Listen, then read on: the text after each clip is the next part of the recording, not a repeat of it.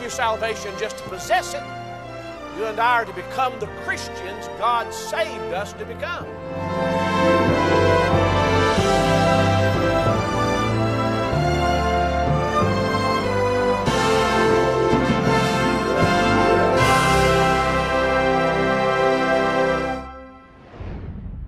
I would like you to take the Word of God, please, and turn with me to the book of Exodus. And we'll begin in Exodus chapter 14 with verse 13. Exodus chapter 14 and verse 13. This amazing story is familiar to almost every Christian. It's the story of God's deliverance of His people through the Red Sea. He had delivered them from the yoke of Egyptian bondage after 430 years of bondage. He broke that yoke by His mighty power, proving His greatness. And as He says in His Word, getting honor for Himself. And as we get in the midst of this story, in the 14th chapter of Exodus, beginning with verse 13, the Bible says, "And Moses said unto the people, Fear ye not, stand still and see the salvation of the Lord, which He will show to you today. For the Egyptians whom ye have seen today, ye shall see them again no more forever. The Lord shall fight for you, and ye shall hold your peace. And the Lord said unto Moses, Wherefore criest thou unto me? Speak unto the children of Israel, that they go forward." If you're in the habit of marking things, I want you to connect these thoughts, if you would please. They're found in verse 13 and verse 15. First, the two words in verse 13, stand still. Stand still. And in verse 15, go forward. These seem to be expressions that do not belong together, but they do belong together. There's so much going forward without ever having stood still. There's so much attempt at doing things without ever spending any time with God to get His direction. And so the Lord said here, stand still and go forward. I want you to hold your place here just a moment and turn with me to the Psalms, would you? Psalm 46. God is our refuge and strength, a very present help in trouble. Therefore will not we fear, though the earth be removed, though the mountains be carried into the midst of the sea, though the waters thereof roar and be troubled, though the mountains shake with the swelling thereof, Selah. There is a river, the streams whereof shall make glad the city of God, the holy place of the tabernacle of the Most High. God is in the midst of her. She shall not be moved. God shall help her, and that right early. The heathen raged. The kingdoms were moved. He uttered His voice. The earth melted. The Lord of hosts is with us. The God of Jacob is our refuge. Selah. Come, behold the works of the Lord, what desolations He hath made in the earth. He maketh wars to cease unto the end of the earth. He breaketh the bow and cutteth the spear in sunder. He burneth the chariot in the fire. Be still and know that I am God. I will be exalted among the heathen. I will be exalted in the earth. The Lord of hosts is with us. The God of Jacob is our refuge. Selah. Be still, He says, and know that I am God. And God instructed Moses to say to these frightened people, be still. And then He instructed Moses to say to these people, go forward. I don't think we shall ever launch out into the deep and go forward to the degree God desires for us to go until we've learned to be still and know that He is God.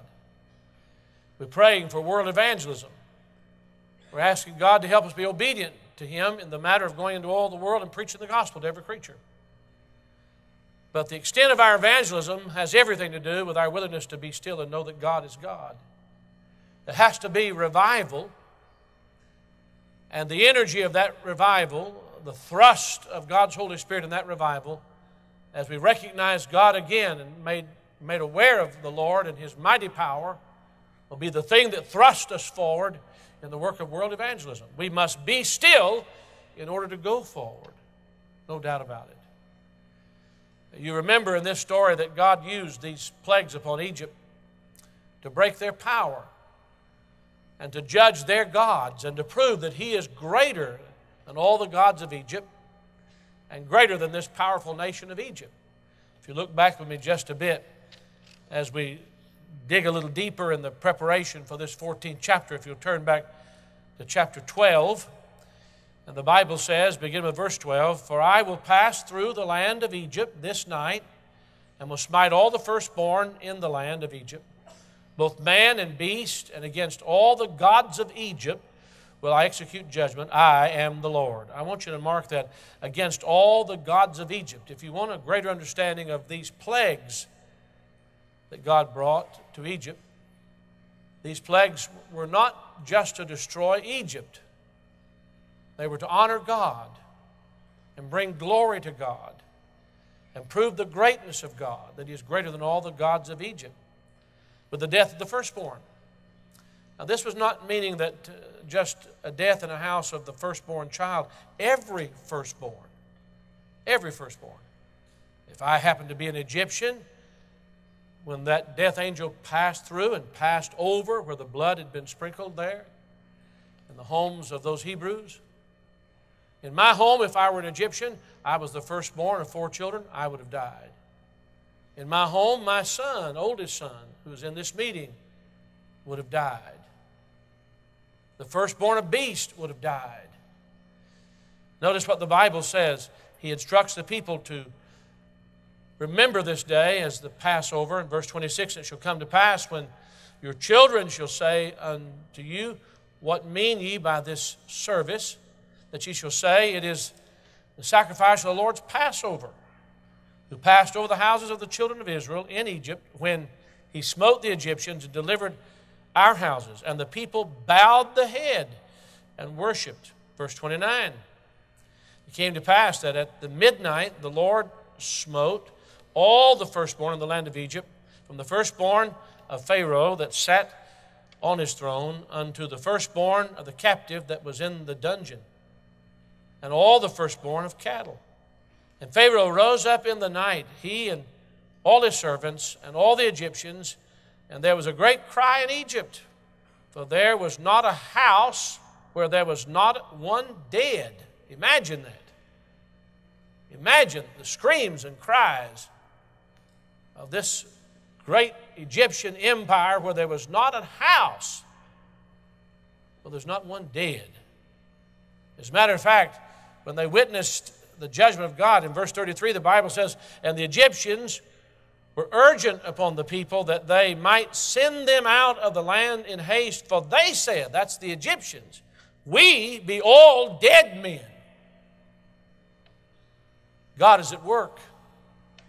Often we think, what is the Lord doing?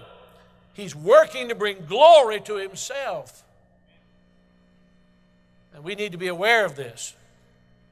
Now, after 430 years, they're free to go. And in this flight from Egypt and in this deliverance from Egypt and through the Red Sea, God teaches us so many lessons for the Christian life. And I want you to write some of them down, would you please? He brings us to the place of freedom. Would you make note of that? He brings us to the place of freedom. The only real freedom we shall ever find is in the Lord, who makes us free from the law of sin and death. He sets us free. We're in bondage. We're in bondage to the devil. We're in bondage to the self-life and the rule of the self-life. But God sets us free.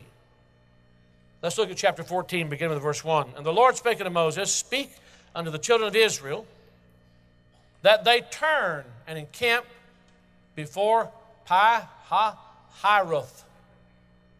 A little difficult to pronounce. Between Migdal and the sea over against Baal-zephon. Before it shall ye encamp by the sea.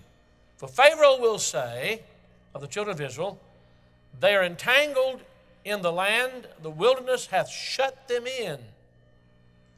And I will harden Pharaoh's heart, that he shall follow after them, and I will be honored upon Pharaoh and upon all his host, that the Egyptians may know that I am the Lord. And they did so, and it was told the king of Egypt that the people fled, and the heart of Pharaoh and of his servants was turned against the people, and they said, why have we done this, that we have let Israel go from serving us?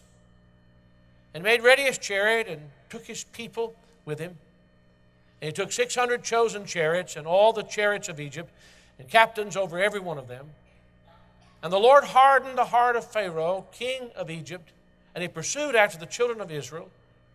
And the children of Israel went out with an high hand. But the Egyptians pursued after them all the horses and chariots of Pharaoh, and his horsemen, and his army, and overtook them encamping by the sea beside Pi-hahiroth and before Baal-zephon.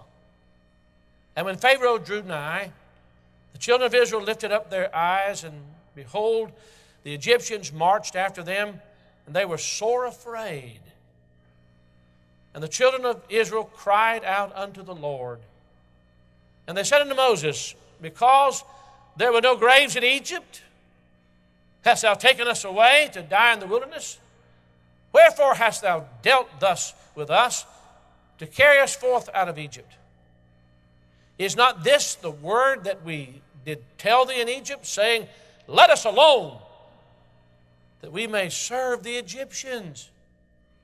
For it had been better for us to serve the Egyptians than that we should die in the wilderness. Isn't it strange that there's so much fear where there's supposed to be so much faith? I said I was going to deal with you and praying that God will deal with my own heart, and God will deal with you as I speak on the matter of faith in God, trusting God, remembering that faith is described for us in Hebrews chapter 11 as the substance of things hoped for, the evidence of things not seen. But it's defined for us in Hebrews chapter 12 as looking unto Jesus, the author and finisher of our faith. And often we get the idea that God has forsaken us when God has not forsaken us at all. God knows exactly what's going on. He's surrounding us. He's nearer than our hands and feet and closer to us than our very breathing. But He's giving us an opportunity to look to Him in our deepest fears and frettings and find that He's able. He's always able. Always able. And the Lord drops a clue for us here. I want you to look at that difficult word to pronounce, would you? And mark it. The Lord said, I want you to turn. I'm going to trap you. I'm going to put you in a place where the Red Sea is in front of you and walls, like the walls of a canyon, are beside you to your left and right. And then I'm going to shut the door. And when I close the door, I'm going to shut the door with the Egyptian army behind you. And when you look in front of you, you're going to see the Red Sea, which you cannot pass through with your own effort. You're going to look to your left and right and see walls of stone that you cannot climb or maneuver over. And you're going to look behind you and you're going to see the Egyptian army. I'm going to put you where there is no way out but God. Now, this word, Pi-hahiroth, would you write this down? Means the place of freedom. That's what the word means, the place of freedom. It's a place where God is going to make you free. Now, the Lord sees everything. We talk about past, present, and future. Remember, God is eternally present, and He sees everything. There's no past or future with the Lord. Even when we speak of our redemption, the Lord Jesus Christ is the Lamb of God slain from the foundation of the world. And before any man ever walked on the earth, it was already determined in the council of the Godhead that Jesus Christ would bleed and die, God the Son would bleed and die for our sin. He became sin for us. He who knew no sin, that we might be made the righteousness of God in Him. The Lord knows the outcome. Now here's the difficult thing. We don't have to know the outcome. We just have to know the Lord.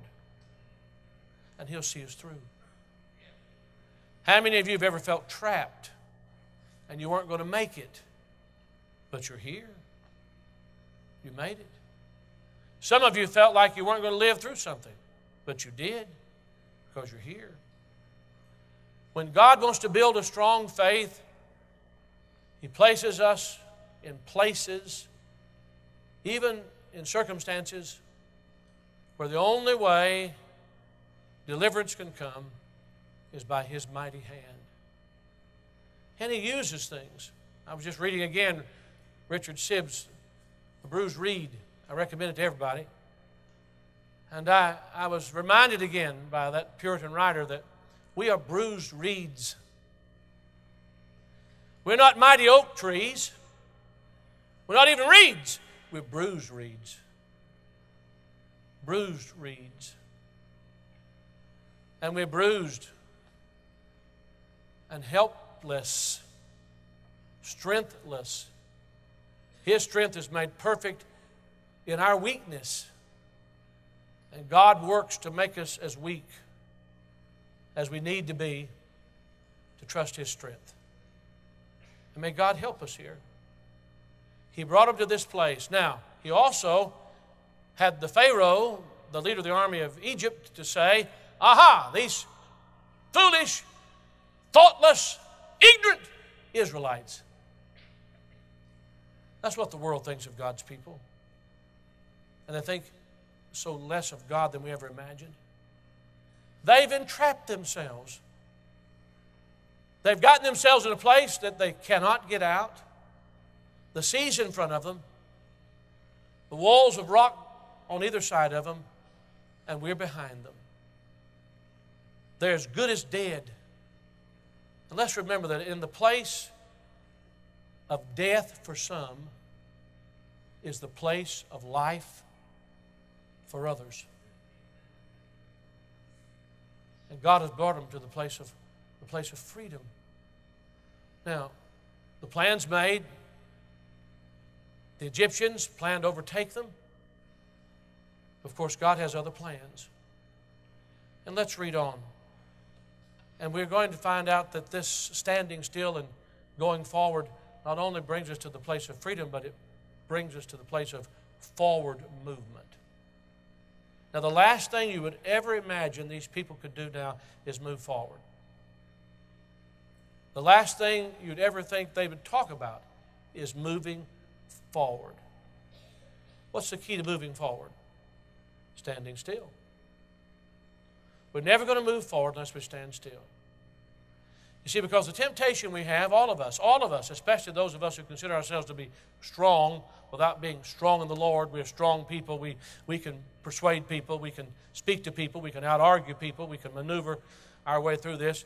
And we either learn to live by force or by faith. Are you tired of trying to live by force and just using your own ingenuity, your own ability, your own maneuvering, your own planning, your own scheming, your own argument, your own debating? Are you frustrated about the fact that you can't get inside someone's heart and really change them, but you're still trying to do it? You see, God brings us to the place of deciding again and again, am I going to live by force or am I going to live by faith? Which way? And so He's bringing us to the place where there's going to be forward movement, not just freedom, but forward movement. And before I begin to read, I want you to hold your place here and turn with me to the book of James. Just one little expression in the book of James in chapter 1.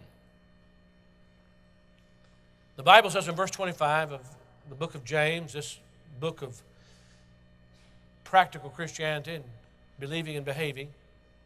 In James chapter 1, verse 25, the Bible says, "But whoso looketh into the perfect law of liberty, and continueth therein, he being not a forgetful hearer, but a doer of the work, this man shall be blessed in his deed." And the expression I want you to note is law of liberty. You wouldn't put those two words together either. Just like stand still and go forward, you wouldn't put law and liberty together. But God says that He is referring here to the law of liberty. Look at it again. "But whosoever looketh into the perfect law of liberty." This law of liberty. And that expression is used because exactly opposite of what the world would imagine, the believer must come to understand by faith that obeying God and doing what God's Word says, being obedient, allowing the rule of God's Word in your life, is not an imprisonment. It's not a restriction. I hope you get beyond that. Looking into God's Word and being obedient to God's Word and making yourself a servant of the Word of God and surrendering to God is not an imprisonment. It closes us up with Christ. It brings us to the place where we are alone with God. It gives us a renewed vision of the Lord. And by the way, we cannot worship God any more truly and fully than our vision of God. That's why the Bible says in the book of Hebrews that we should consider the sum. The sum, when we consider Christ, we consider the sum. We don't look at part of the Lord's life and His earthly journey and worship Him as a baby in a manger, or worship Him just as a teacher, or worship Him as a one hanging on the cross. But we're to see Him in the sum of this, that He bled and died for our sins, He was buried, and He rose from the dead, He's alive forevermore, and He's seated in heaven where He ever liveth to make intercession for us. When you think of Jesus, how do you think of Him? When you and I consider the Lord Jesus Christ, are you stuck on seeing Him as a baby in a manger? That's why I believe God warns us about those images. Are you stuck on the fact of seeing Him hang on a cross? Is that where you stop with this? Or do you see Him high and exalted, given a name which is above every name, and at that name every knee shall bow and every tongue confess that Jesus Christ is Lord? You see, we need that high, exalted vision of God if we're going to worship God for who He truly is. Even when the Lord taught His disciples to pray, He said, this is where you begin in prayer. Listen carefully. He said, you pray this way: Our Father which art in heaven, hallowed be Thy name. You recognize that God is high and exalted, higher than all others. There's no one like Him. He is the only true and living God. And you hallow His name. You exalt His name and lift Him up high. You don't get that except standing still and thinking on who He is. This encourages your faith. It strengthens you in the Lord. And to try to run forward without having first done that is to run in your own strength and to continue to labor and fight your way out of something instead of knowing that your strength is in the Lord and His strength is made perfect in your weakness. If you think you learned that once, believe me, my dear ones, God takes you through it again and again. As a matter of fact, I'm going to say something that I believe is true. And the deeper you go, the higher God wants to use you if you'll let Him. And when the Lord intends to continue to use you, He's going to take you through one trial after the other. One trial after the other.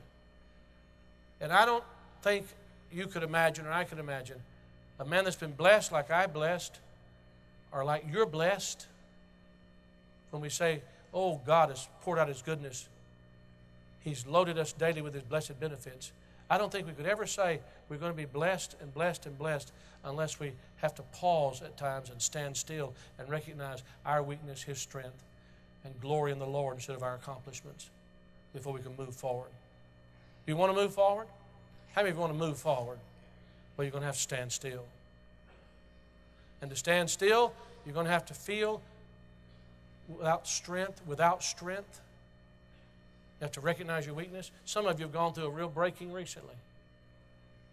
disappointed in yourself, finding out how big a failure you are. I don't like to dwell on that. But when God does allow it, He allows it so we get our eyes on Him. And so let me read now.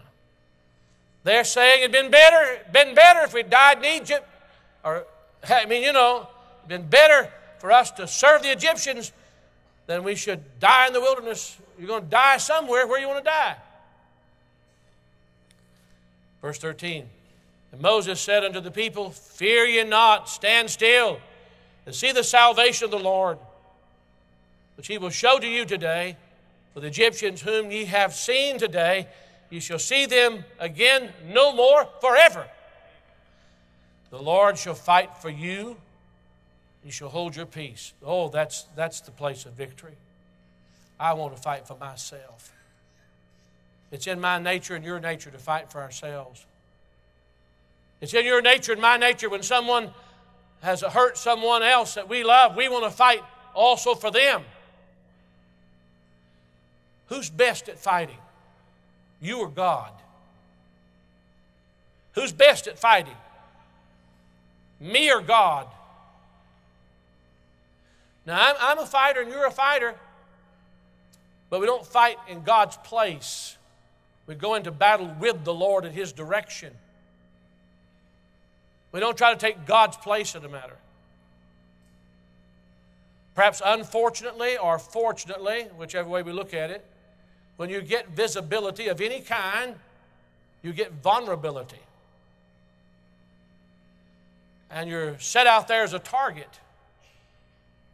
Expectations rise. People can become unreasonable. They want you to conform to their image and their idea and their way of thinking. And you suffer from that pressure, and you decide if you're going to fight against the critics or you're going to let God take care of you. You're going to fight with your children or you're going to pray and let God take care of you. You're going to fight with your husband or wife or you're going to pray and let God take care of it. Now, there may be some reasoning that has to be done, but nothing needs to be done in place of God. Nothing. So the Lord brings them face to face with impossibility. And He says, you realize the Lord shall fight for you, and you shall hold your peace. And by the way, if we don't hold our peace, we're not allowing God to fight for us. And God does not fight for us unless we hold our peace. The Lord said to Moses, Wherefore criest thou unto me? Speak unto the children of Israel that they go forward. What? Yes. There's a sea out there in front of us. Go forward. How could they even dare go forward? Because they've been standing still to see the salvation of the Lord. Have you ever gotten in the place where God has become so great to you and so real to you that in that moment you have faith to trust Him for something that you formerly could not trust Him and would not trust Him, but now He's revealed His greatness to you and you understand He is God, He'll keep His word, and you fear Him and you're going to move forward. Let's read on. But lift thou up thy rod and stretch out thine hand over the sea and divide it, and the children of Israel shall go on dry ground through the midst of the sea. And behold, I will harden the hearts of the Egyptians, and they shall follow them, and I will get me honor upon Pharaoh and upon all his host, upon the chariots and upon his horsemen.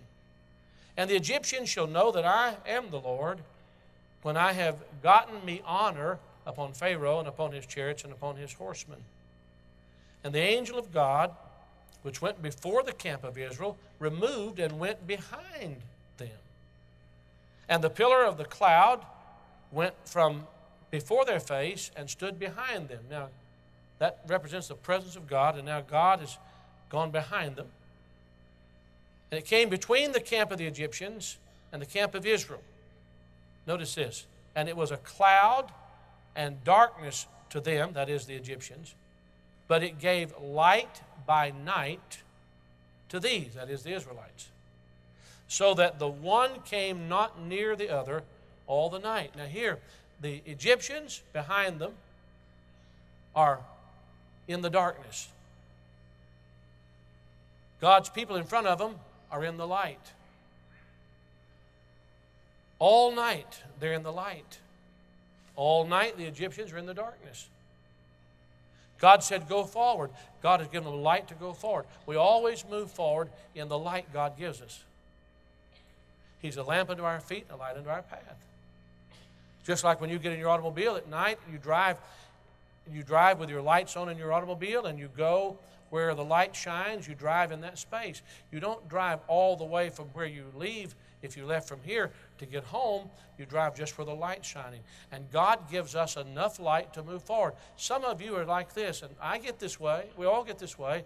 We say, well, I want to know what about way out yonder somewhere, what God's going to do in the future, what God's going to do. The Lord says, no. You just follow the light I give you. And when you stop following that light, God stops giving it to you and to me. You see, there's a time to stand still, and that's a part of our lives always, but there's a time to move forward. There's forward movement. And we move forward as God gives direction. We move forward. We don't hurry. And we say sometimes, well, God's awfully late around here. No, we're just early. He's going to show up just when He needs to, and He'll give light. He gives light. And I believe the Spirit of God makes application of this in your life and mine. And the application He makes in your life may not be exactly the same way He applies it in my life, but God does give light. As He opens a door, as He brings someone across our path. You say, I'd like to see Jesus. Well, you may have seen Him today, and somebody that came and spoke to you about something, or some opportunity that came your way, or some call you got, or a letter you received. The Lord is orchestrating things on our behalf as we wait on Him. No doubt about that. And so here it is, and Moses, verse 21, stretched out his hand over the sea, and the Lord caused the sea to go back by a strong east wind all that night, and made the sea dry land, and the waters were divided. Now, there are authors and commentators like Arthur Pink and others who believe that God didn't open up the whole sea. He only opened up the sea as they went into it. In other words, it wasn't open from shore to shore. I can't speak definitively about that, and I don't think anyone else can, but we can have ideas.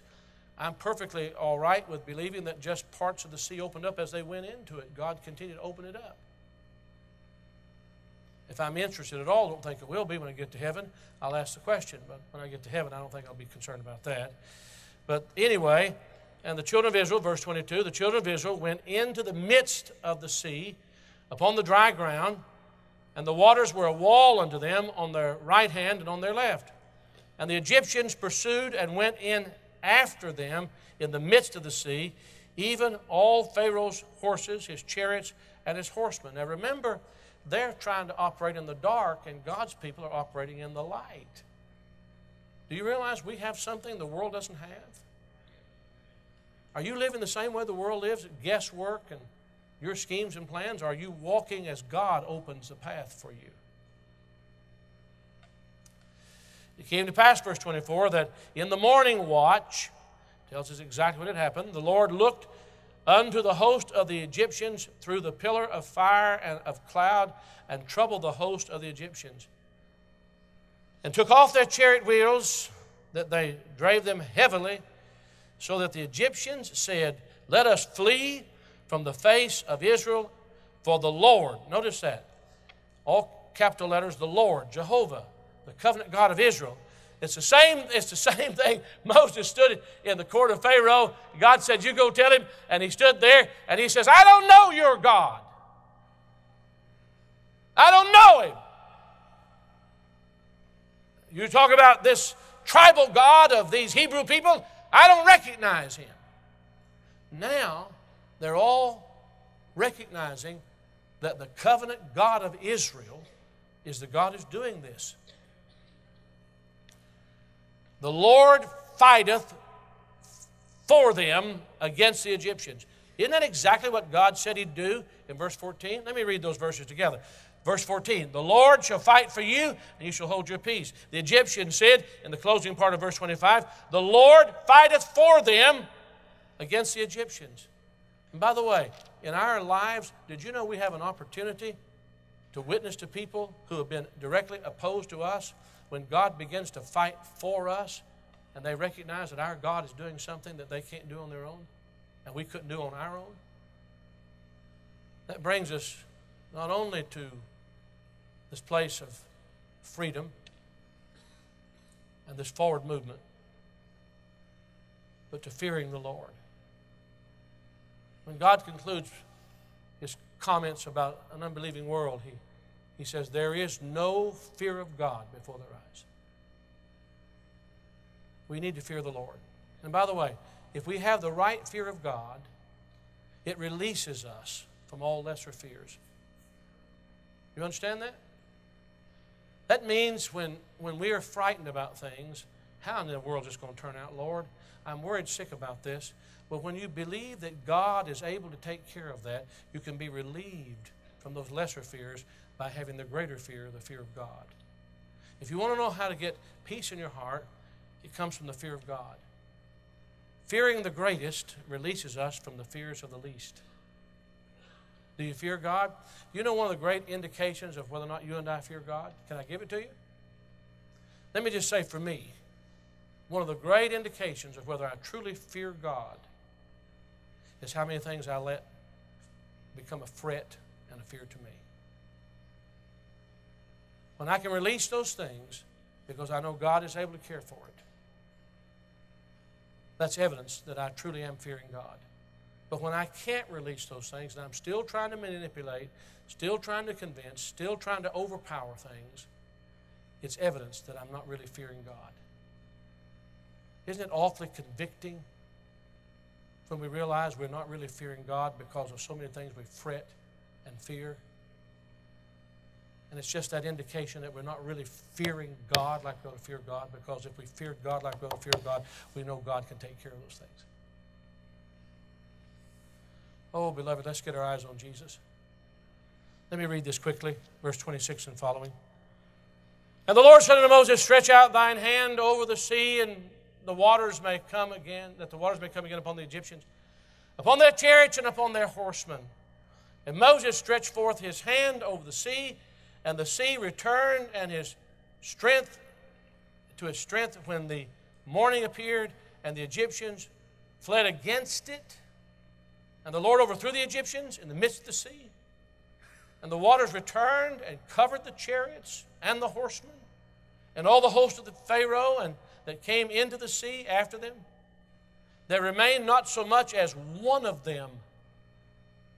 Think of it. Now, it was something when the death of the firstborn came and there wasn't a house where there wasn't a death, but now there's death everywhere. But the children of Israel walked upon dry land in the midst of the sea. And the waters were a wall unto them on their right hand and on their left. Thus the Lord saved Israel that day out of the hand of the Egyptians. And Israel saw the Egyptians dead upon the seashore. And Israel saw that great work which the Lord did upon the Egyptians. And the people feared the Lord and believed the Lord and his servant Moses. We're not going to read the next chapter, but when you read it at your leisure, I want you to know it's the first time they'd sung like that in 430 years. They sang the song of Moses. They'd never sung like that before. Not like that. Never. Not in 430 years had the Israelites sung like they sung after that. Will you listen with your heart just a minute? You and I think we're entrapped. We're up against it. We talk like the rest of the world. We talk like we're hopeless people and don't have a father. We talk like we're people who can't get through, can't live, can't make it. But God has really just brought us to the place of freedom where he's about to deliver his children who will honor and obey him. Have we obeyed him? Have we obeyed him? Did we turn where he said turn? Have we obeyed him? If we've obeyed him, if we've truly obeyed him, you say it's just a guessing game. No, it's not a guessing game. You say nobody can know. Oh, yes, you can know. It's not a guessing game. It doesn't have to be a guessing game. Have we obeyed the Lord? The most critical thing in this ministry is standing still to know the mind of God. Is this what God wants? Lord, don't let me be foolish. Lord, deliver me from my self-life. Lord, don't let me do what I'm not supposed to do. But at the same time, am I to trust God for anything? Are we to move forward? Yes, we're to move forward. How can the world be evangelized if we don't move forward? How can we grow in the grace and knowledge of Jesus Christ if we don't move forward? So how do we move forward? Standing still, getting a renewed vision of our God, high, exalted, and lifted up. And the clearer our vision of God, the clearer everything in life becomes. So He brings us to this place of freedom. He leads us in standing still. Just as the Word of God says here, stand still so we can move forward. And then He increases our fear of God to relieve us from lesser fears. And now we sing because our hearts have been touched by God like they've never been touched, and touched by the fear of God. Isn't it strange that people can't sing, really can't sing praises to the Lord unless they fear God? You'd think those two things don't go together, wouldn't you? From our human reasoning, you'd think fearing God makes us sing with a greater heart. Oh, yes. Why? Because all the little fears run for their lives because the greater fear of God. And we sing about God. We rejoice in the Lord. We know He's our Father. We shout it out because we're in the victory now, having stood still, gone forward, seen God work. You know, as I look back across my life and the life and ministry of this church the Lord's allowed us to have, when I look back across it, I think of things that represent victories. We have things like that. I remember one time we had a great victory here, moving forward and building buildings and enlarging things and seeing God provide. One day I said, we need to take an offering, people. We need to take an offering because we've run over on this building. We need to take an offering. I said, we need to get serious about this one. I'm not talking about a $5 or $10 offering. And the people gave over $660,000 in one offering. And you know what? That wasn't a great thing. It's just God proving Himself. Some people gave $100,000, I was told. Some people gave $50,000, I was told. I don't know to this day who did it. I never looked. Don't want to know. I thought it might take my eyes off the Lord and put my eyes on people and trust people. But God did it. We went out here, we were all enthused. We went out here and built a little park, and we had 12 stones put there. And we said, when we had those stones put there, that's going to remind everybody, when the children ask, what mean these stones? We're going to say, this is something the Lord did. Do you think that we should say that now? We're just going to sit around and look at that the rest of our lives? We're all finished with doing anything for God. No more victories to be won. No more anything to be done. Or should we say, let's stand still, see the salvation of God, and move forward and sing again the song of victory?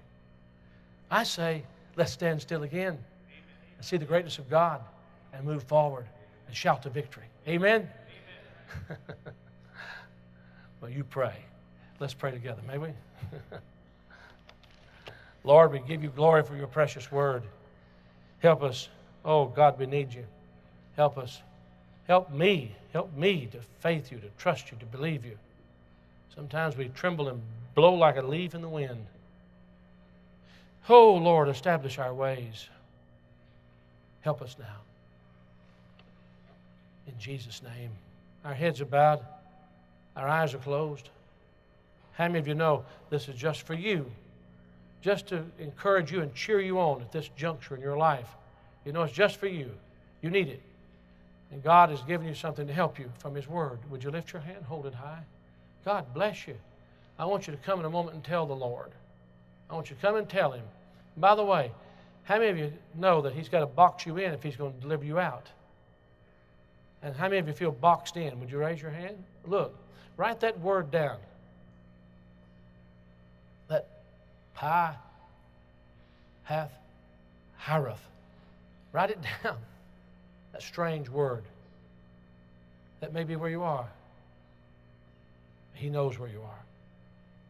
He knows where you are. May God help us. Trust Him. Trust Him. I want you to stand quietly with me, would you please? My faith looks up to Thee, Thou Lamb of Calvary, Savior divine.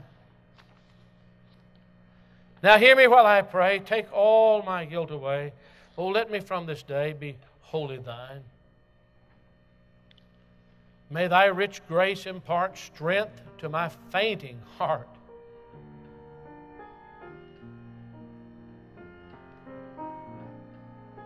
Some of you want to put your life and influence in this church as a member. You come and tell us, this is the kind of church I want to belong to. You come and do that. Leave your place and come now, would you please? All around. May the Lord help you. Come and tell one of our workers, that's what I'm coming for. Please, greet the folks here, would you please? Greet them. They're coming to tell us this is why they're coming. God bless them. Someone says, I've been saved, but never obedient to Christ in baptism since I've been saved. You come and tell us.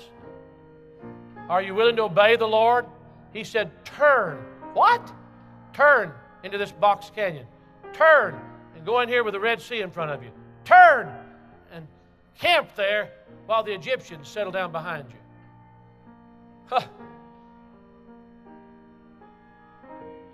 And they did. And God opened up the sea. What a wonderful story. And it's true. It's true. You raise your hand as God speaks to you. As we sing in a moment, you leave your place and come. Tell the Lord. When you come to pray and come to the Lord here, don't go back until we finish. Father, may Thy will be done in Christ's name. Amen. Hymn 200. Let's sing it. As God has touched your heart, you leave your place and come. Would you please? My